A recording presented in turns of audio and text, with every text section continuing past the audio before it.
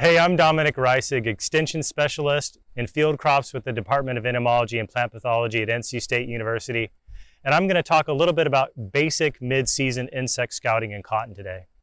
You know, when you scout a cotton field, you can't treat each cotton field the same. Each cotton field has unique characteristics, and you really need to make sure that you cover what's going on in that field. It may have areas of rank growth or less rank growth. And these harbor different pest suites. For example, in rank cotton, you may have more bollworms, tarnished plant bugs, or stink bugs. In droughty cotton or stress cotton, you may have more spider mites. So it's important to kind of get a feel for what's going on in that field. One of the things we need to look for mid-season is bollworms. Now we have two different ways to scout bollworms. On that 2 toxin cotton, the things like Bollgard 2, Twin Link, and Wide Strike, we need to be scouting eggs. We're not going to talk about egg scouting today.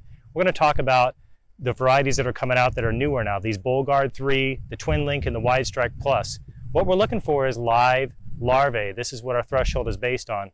You need to make sure that you're scouting both squares and bolls, and you need to make sure that you're scouting them throughout the canopy. So you can kind of scout in the top and find some squares there, and then of course as you go lower on in the canopy, you're going to find more bolls. And our threshold is based on the number of live larvae and 100 plant parts sampled. I like to divvy it up between squares and bolls evenly, and make sure you don't just scout big bolls or small bolls. Look underneath bloom tags. These are places where larvae really like to hide. One of the other mid-season insect pests that we need to scout for is tarnished plant bug. Now early on in the season we recommend using a sweep net, and the reason we recommend using the sweep net is it's really good for sampling adults. So we use a combination of a number of plant bugs caught in the sweep net plus square retention for our threshold. Now that we're well into bloom, we've got bolls on the plant, we're looking for the number of tarnished plant bugs that you find on a drop cloth. And the reason we recommend using the drop cloth is it's really good for sampling tarnished plant bug nymphs.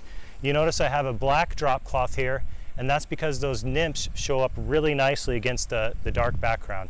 Now it's not so good for sampling adults, but really the nymphs are what we care about most when we're treating tarnished plant bug at this point in the season, because we know that if we have nymphs, those adults have been in the field and they're reproducing, and it's those nymphs primarily that we want to manage.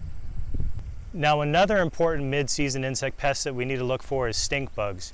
You can sample a cotton field and have a hard time finding stink bugs. It's important to know what stink bugs you have, since insecticide choice can vary with species, but our threshold is based on looking at internal injury of quarter-size bolls. And when we say quarter-size bolls, we mean like the coin the quarter. So they're about 1 inch in diameter, and we recommend that you look at internal injury.